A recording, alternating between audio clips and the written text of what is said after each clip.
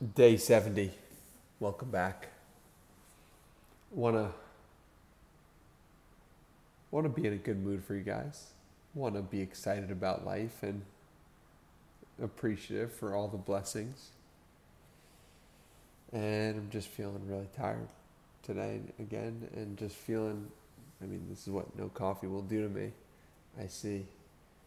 And I'm grateful for the lower energy level. And also I got some walks in today. Did my progress picture, gallon of water. Followed a diet. You know, overall, just was a day of 75 hard. I just had to get through. They're not all going to be great, exciting. Sometimes you just have to put your head down and just get through the day. So that's what I did today. Just put my head down and got through it and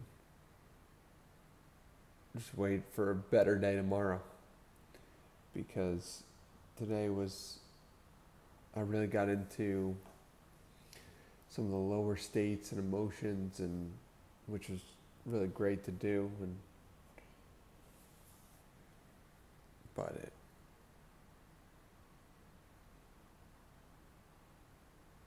not that eventful. Just some meditation, some walking on the trail.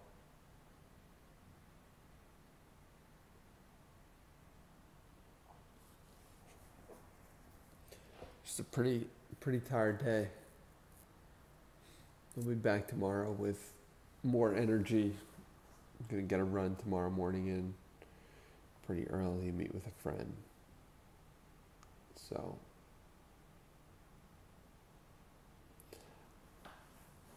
I really also noticed how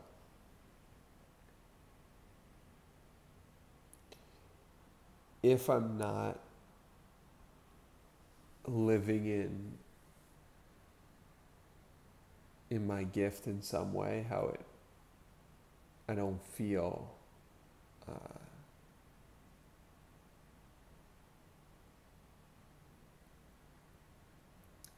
don't feel as great. And living in my gift, what does that mean? It's helping people live lives that are in alignment with them. And I love doing that in person, connecting with people. And if I don't do that in any given day, I'm going to suffer the consequence of feeling less excited. And it's really important for me to do. I also started reading this book, The 5 Secrets You Must Discover Before You Die, by John Izzo. And I once tweeted about how there should be a podcast that just interviews people over the age of 60.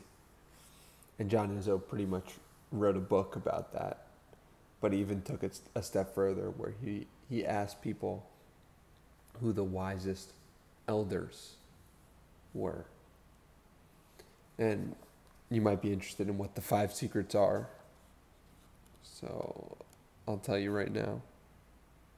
The 5 secrets to discover before you die, according to John Izzo, who interviewed over 200 people over the age of 60. First secret, be true to yourself. Second secret, leave no regrets.